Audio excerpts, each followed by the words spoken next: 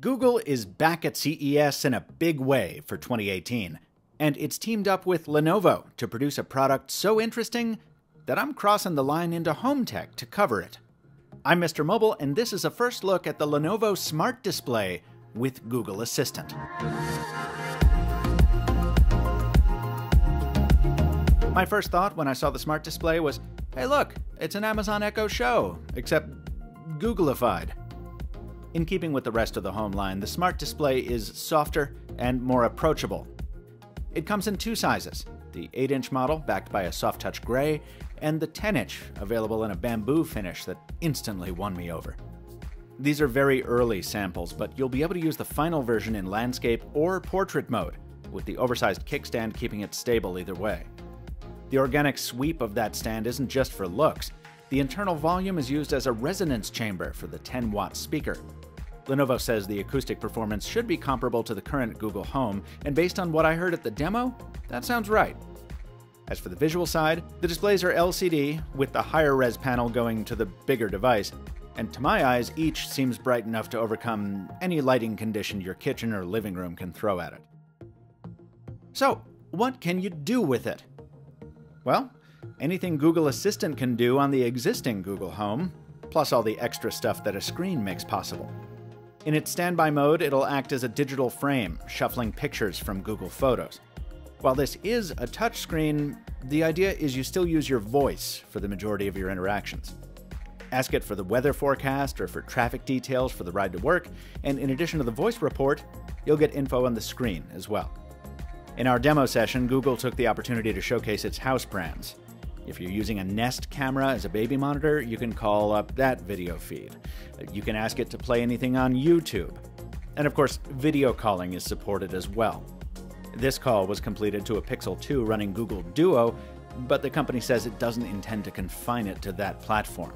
Skype or Facebook are the obvious possibilities that jump to mind, but because this is running Android Things, it won't be something you can just install like on your Android phone. You'll have to wait for Google to cut some deals. Making those video calls possible is a 720p camera built into the Smart Display's bezel, and it includes what might be my favorite feature. Flick a switch, and a physical cover moves into place over the camera lens.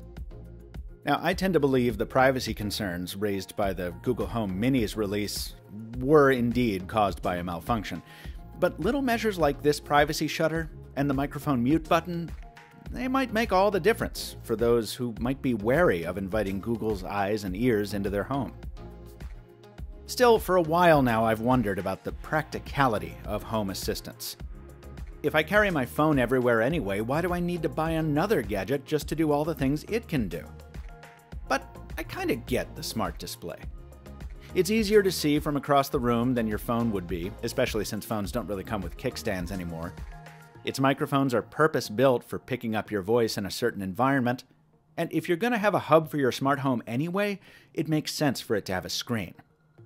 Oh, by the way, it works as a cast target too, so you can send media from your phone to the bigger screen. The whole thing seems useful enough that I asked Lenovo why it didn't build in a battery, so you could carry the Smart Display from room to room. The company said it considered, but ultimately rejected the idea to keep costs down. Those costs? $199 for the baby and $249 for the biggie. That's a lot of dough compared to the bargain basement price of the Google Home Mini, but it's not much more than the $129 tag on the full-size Google Home. Also, those prices perfectly bracket the current retail price of the Amazon Echo Show, which I'm sure is just a coincidence. The Lenovo Smart Display with Google Assistant is expected in July. Mr. Mobile CES 2018 coverage is brought to you by Thrifter, a new way to save money on everything from gadgets to home goods by shopping based on value and not hype. Check out the latest deals at thrifter.com and tell them Mr. Mobile sent you. Folks, I'm kicking off the new year with new coverage like this. Drop a thumbs up if you like me dipping my toe into home tech, and subscribe if you want to see a full review. Until next time, thanks for watching, stay tuned for more from Vegas, and stay mobile, my friends.